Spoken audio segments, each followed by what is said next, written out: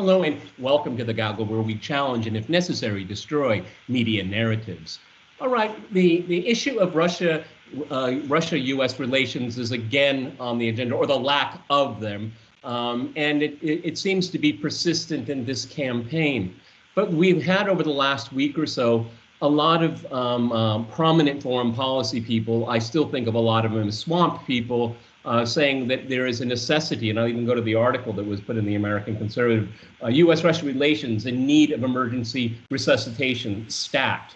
Okay, to discuss this and more, we have Glenn Diesen. He is a professor and writer and commentator. And we also have George Szamuely. He is a co-founder of this YouTube channel and a commentator in his own right. Let me go to George first. This article that was written by Mr. Larson over at the American Conservative is spot on, but it's been spot on for a long time, George. And the needle just can't be moved because this is nominally a foreign policy issue, but more than ever, it is a domestic policy issue. Until you can resolve that in domestic politics, there's no way in the world you can move the needle on foreign policy on the same topic. So it's kind of, this is this classical one step forward, two step back. And if you keep doing one step forward, two steps back, you keep going further and further back. So I appreciate the gesture, but it's quite hollow. Go ahead, George.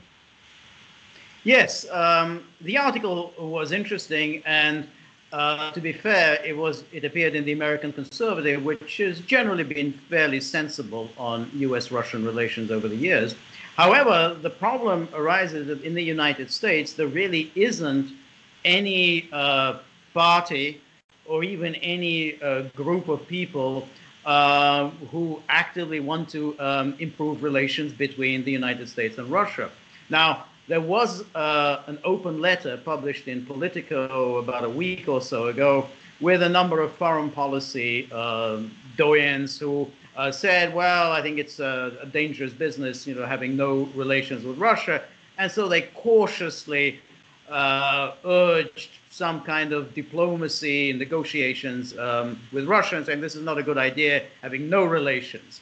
And then within a few days, there was a ferocious attack also in the pages of Politico by another bunch of foreign policy doyens who said, no, absolutely no reset, no improvement of relations with Russia until Russia does this, and this. And then we might consider an improvement of relations. So this is why it's really very, very hard to get anywhere on this. Yeah, Glenn, it was Daniel Larson that wrote the article in the American Conservative, and like I said, I largely agree with him. He's a realist, non-interventionist. He believes in restraint. Those are basically my stripes too. But I thought it was really interesting that he was quoting Angela Stent, which is, within foreign policy circles, she's considered a Russia hand, an old Russian hand.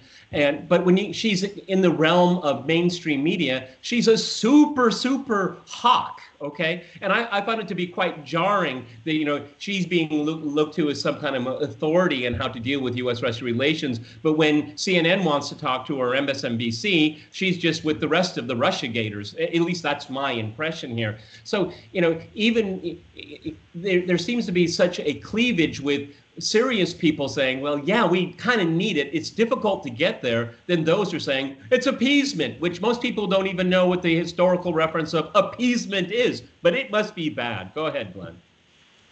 Yeah, and you would think now that all the international agreements are collapsing, arms races around the corner, relations keeps plummeting, that we would want to improve relations, especially after the Russiagate proved to be a hoax.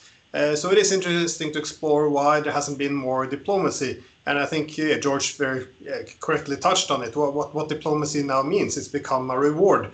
And it's important to understand how it became like this, because diplomacy is imperative to increase mutual understanding, to reach compromises over these competing security interests. Otherwise, you only have what we have now, conflict and war. However, we all see that diplomacy begins to die when states start to define their conflicts in the international system as being good versus evil, as opposed to being competing interests. And this is the Manichaean worldview that's becoming more and more dominant, where compromise is appeasement and peace is not achieved by reaching a compromise with the other side, but rather you need to vanquish evil. So again, this winner takes all full victory. Now, I think we also have to recognize why the West has some vulnerability to this Manichaeanism. It's because we do define ourselves, the West that is, by shared values. And that's why our interest is only expressed in the language of values. So we don't even discuss Russian security interests anymore. We just discuss how their belligerent intentions, and the world is depicted in this very Harry Potter theme as, again, good versus evil. And that's why when we speak to Russia, we don't talk about the compromise. No, cooperation now means it's a pedagogic instrument. So we will talk to Russia once they do this and this and this, and they fall in line. But, you know, diplomacy is not the reward. It's supposed to be the tool to reach this agreement.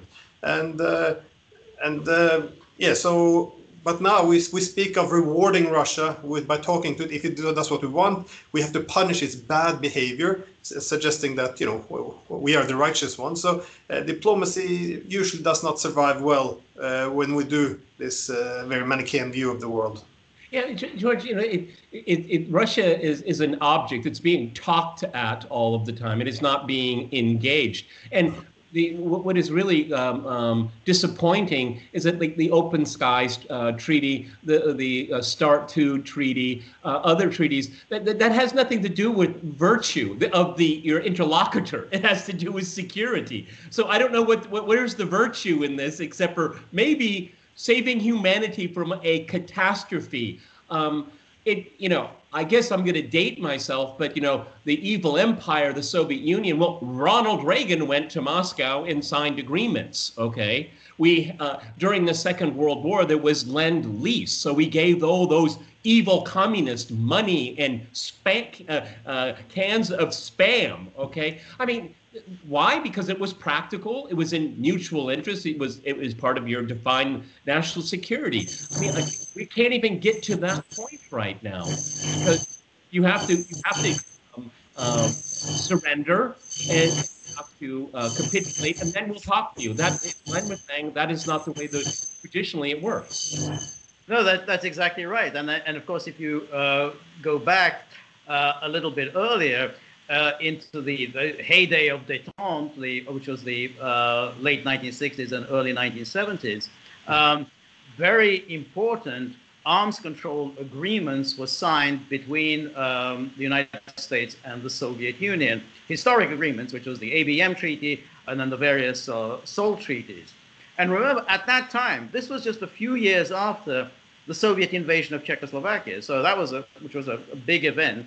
Yet only 5 years later, there was Brezhnev on the White House lawn hugging Richard Nixon, the arch anti-communist. And we should add, and George, we should also add is that the Soviet Union was a major contributor to North Vietnam during that conflict. And in that aid, I think you can clearly make the claim that aid helped kill American lives that were in the country in the South. So, I mean, even in a semi-hot war, they were sitting down and signing agreements, okay? That's impossible today. It is impossible, in which, you know, these, as in that Politico letter, the response to the original letter, they went through again a litany of complaints. Oh, Russia's done this, look at Georgia, you could Ukraine, or Crimea, Syria, Afghanistan, you know, just go a litany of whining and complaining. And you think, well, you know, some years ago, Americans were able actually to put these things behind them and say, well, there is a mutual necessity to sign major agreements, whatever disagreements we may have on this or that. You know, there's no point in rehashing, you know, Czechoslovakia or Poland or who did what at Yalta. You know, there's something more urgent right now, which is, you know, essentially the survival of humanity. And so at that moment, Americans were able to understand this, but that's just simply completely gone out of the window ever since the unipolar moment began in 1991. You know, Glenn, again, when I look at the tone and tenor of these articles, the one from Politico and others, even Larsson's piece here, it assumes that the Russians want the same thing as the Americans want, which is not necessarily true. I mean, the Russian side would say, well, you know, the START II agreement's a good agreement for us and for you, so why don't we keep it? The Open Skies Treaty was good for you and it was good for us. Why don't we keep it? But I mean, other than that, I mean, when they talk about these shared values, I'm sorry, I can't help but start laughing. So the illegal invasion and occupation of Iraq, the using United Nations Security Council resolutions to destroy Libya, having unilateral sanctions against Venezuela that are clearly a breach of international law. So, you know, from looking at the people thinking in the Kremlin, I mean, values. What values are you talking about? That should not be part of the conversation. What should be part of the conversation is we can do X, Y, and Z that benefit both of us, but we don't have to be friends. That's how rational great powers usually behave. Go ahead, Glenn. Well, I think the first step before you begin to move towards compromise is you have to recognize that there are, you have to use a common language to define the problem. However, the problem we see now has been this deconstruction of the language. So we don't even have the same words for things. So, for example, when the West intervened in Ukraine, helped to topple Yanukovych, this went under the sloganeering of European integration. It doesn't interfere, so that's European integration. When Russia tries to improve its relations with its neighbors, it's imperialism or spheres of influence. So we use these terms, and the West cannot have a sphere of influence, even though it demands influence in every corner. Meanwhile, Russia does not have any legitimate space for any influence beyond its own borders. So we essentially, because we have set up this system now after the Cold War, we don't anymore really have any common language anymore, and this is very problematic. We see the same now with the conflict, with the protest in Belarus. That is, on one hand we're saying, listen, we have to be careful, the Russians don't interfere, and then in the next sentence we have to explain how we have to take advantage of the situation to sever Belarus from Russia. So. And there doesn't seem to be a contradiction there, because when we do it, it's virtuous, and for European integration, we're spreading benign norms. When the Russians do it, it's imperialism, it's dreaming of greater Europe, it's attributed to one of Putin's very evil personal characteristics. So it's very difficult to have any diplomacy to begin with when we already deconstructed a common language to begin with. George, let's wrap it up here on this here.